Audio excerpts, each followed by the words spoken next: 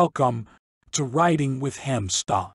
In 1967, Roger Zelazny released the book Lord of Light. A year later, it won the Hugo Award for Best Novel. Lord of Light cemented Roger Zelazny as one of the greatest science fiction writers of all time. Yet, how can a novel, loved by critics and commercially successful, suffer from severe plotting mistakes? In this video, we'll discuss 4 errors and show how to avoid them in your own stories. Let's break down Lord of Light. Beware, here be spoilers. First, the overall story. Lord of Light is set on another planet that humans have colonized and conquered. Here, humans use technology to establish themselves as gods, recreating the Hindu pantheon. But not all humans are gods. Only a chosen few from Earth, and their most beloved descendants, are allowed into the pantheon. How, then, does one become a god? Through the transfer of souls. These Hindu gods transfer their souls from one body to the next, achieving practical immortality. The gods are ever jealous of their technology, destroying all innovation, and keeping the mortals locked in a dark age, reminiscent of feudal times. Enter Sam, the story's main character. He rebels against the Hindu gods and their celestial city, seeking to spread technology so that the planet's other humans don't have to live in oppression. Sam takes inspiration from the Buddha myth, styling himself as such, while he goes against the celestial city. At the story's beginning, Sam's rebellion has already failed. But there's hope. A talking monkey, the death god, and a goddess trapped in human flesh work together to revive Sam, the Buddha, and the rebellion begins anew. Before we discuss the first plotting mistake, I rate Lord of Light at 4 out of 5 stars. If I give a book 5 stars, I'm actively planning on rereading it sometime in the future. Lord of Light is at 4 stars because the book is excellent enough to be highly recommended to others. This is because the author's style is impressive. He uses religious and archaic word choices, alongside highly scientific language, thus creating a sharp contrast between religion and technology throughout the story. He's gotten to the core of the Buddha myth, taking inspiration from it to create the challenges Sam has to face. The result is breathtaking. His story world mixes creatures from Eastern myths with the possibilities of science fiction. It's a story world so memorable that the Hugo Award is highly deserved, and writers can learn a lot from Zelazny. With that out of the way, here's the first plotting mistake. Story as backstory. As mentioned, Lord of Light begins in the present, with Sam being revived to once again fight against the celestial city and the Hindu gods. The first chapter introduces us to Sam and his gang of 3 strange companions.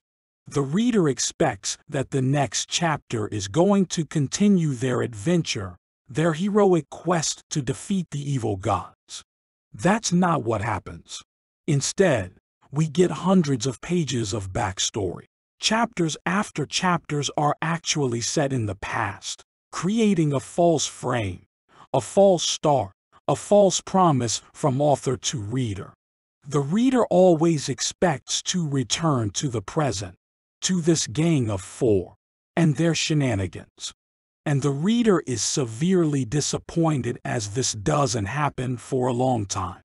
At 150 pages into the story, tension is dead.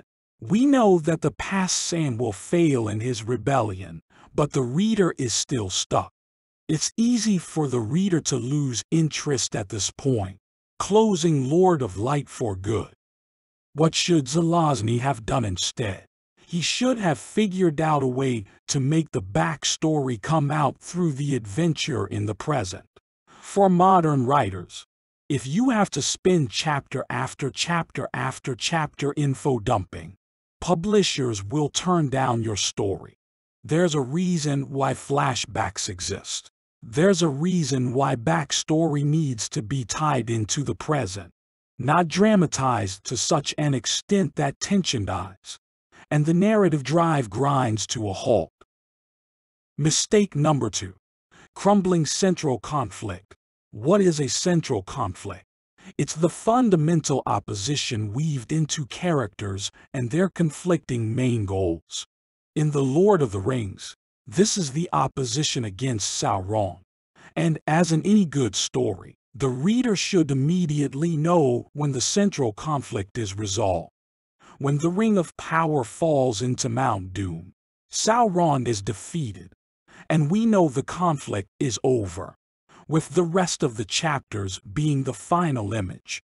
In Lord of Light, the main opposition is between Sam and the Celestial City, between Buddha and the Hindu gods. The central conflict should always be resolved in the story's climax. Does Zelazny follow this wisdom? No. And that's why his plotting crumbles. So what does the author do instead? He resolves the central conflict not in the story's climax, but in a single page of telling. He doesn't even follow the conventional wisdom of show don't tell, where you dramatize the characters becoming friends. All the reader gets is some dialogue between Sam and the Death God, and voila, Sam and the Celestial City are now pals. 250 pages of conflict crumble in a single page, as we are suddenly told that they've become friends and plan to work together. Obviously, this is ridiculous and bad plotting. There are still chapters to go, and instead of having the climax be about Sam versus the Hindu gods, we get another branching story. This segues nicely into the third big plotting mistake of Lord of Light: new enemy syndrome. Since the central conflict is done and dusted, Zelazny has to introduce a new villain to round out the book. All along, Buddhism and Hinduism have been in opposition, but now he throws in another character based on Christianity, namely the character Niriti. The introduction of a third belief system here is jarring, coming out of the blue, and with the typical bad guy tropes. Niriti is this new enemy syndrome. We're given some brief scenes and almost no setup before the final battle commences. Now, Sam has to save the world from a new baddie, a new Dark Lord. Even worse, the battle against Niriti is resolved in a single sentence. The reader is told Niriti's attack has failed, and this segues into a kind of personal duel to end it all, with the love interest Kali fighting against the big baddie. We know Niriti has failed, so this duel is pointless. What Zelazny should have done is to have a Hindu god from the Celestial City be the final boss, instead of relying on the new enemy syndrome. Thus, the central conflict would still have been unresolved, and only the battle between Sam and this Hindu god would determine if mankind would have access to technology, or if they would stay in a dark age.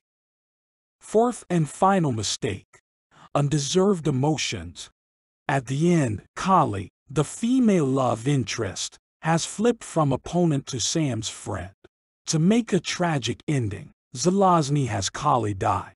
In the final battle against Niriti, Kali's lover, the death god, wails and holds her, a gloomy moment amid the final victory of good over evil.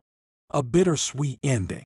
The problem with all of this is that the reader's emotional investment isn't there. Kali is unsympathetic. There's even a conflict over if she's Sam's love interest or the death god's love interest. Who are we to feel sad for? That question is never answered. Simply put, this story is not a romance. The story lacks enough scenes to prove that this love between Kali and the death god was good, and that they were right for each other. Even worse, The reader is expected to feel sad as suddenly the death god's daughter is introduced on the last few pages. It's a decent backstory, explaining why the death god acted as he did, but it's thrown in our faces. The reader has no time to lament over the tragedy of this disabled girl and her father as the story promptly ends. When writing your own stories, consider the emotions you want the reader to feel and how this relates to the genre. This story is myth and science fiction. It's not fit for the sadness of a tragic romance. To sum up the mistakes, Lord of Light has too much backstory. The beginning chapter promises something else than what is delivered. Lord of Light's central conflict crumbles and is replaced by a shoot-in conflict, relying on the new enemy syndrome. The ending does not match the genre, causing undeserved emotions. That's all, folks. Writing Cat wishes you good luck with your own plotting. Remember to subscribe if you enjoyed this and want to see more writing advice and world-building content. Follow me on Twitter to stay up to date. Until next time.